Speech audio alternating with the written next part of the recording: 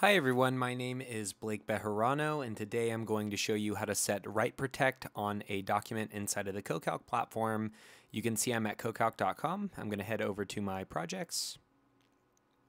Now I can select the project that I'd like to work inside of or create a new one. Here I'm going to go ahead and click on my project.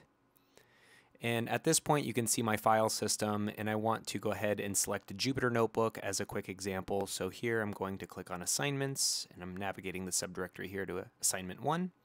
And there is basic linear equations, a .ipynb file, and I'll go ahead and select that.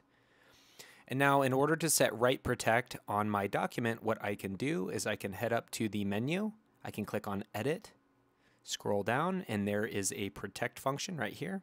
You could even add this to your toolbar for later if you would like. So now you can see that protect is now listed in the toolbar. You can remove that by clicking on the icon.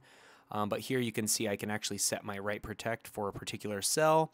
If you wanted to set this for the entire document, you'd want to use something like option A to select all of the cells at once. Then you would navigate over to edit. Again, you'd click on protect, write protect, and now you can see that there's a lock that's present on each of the cells. The other thing that you could do here is maybe you would want to make sure that no one is going to delete a particular cell.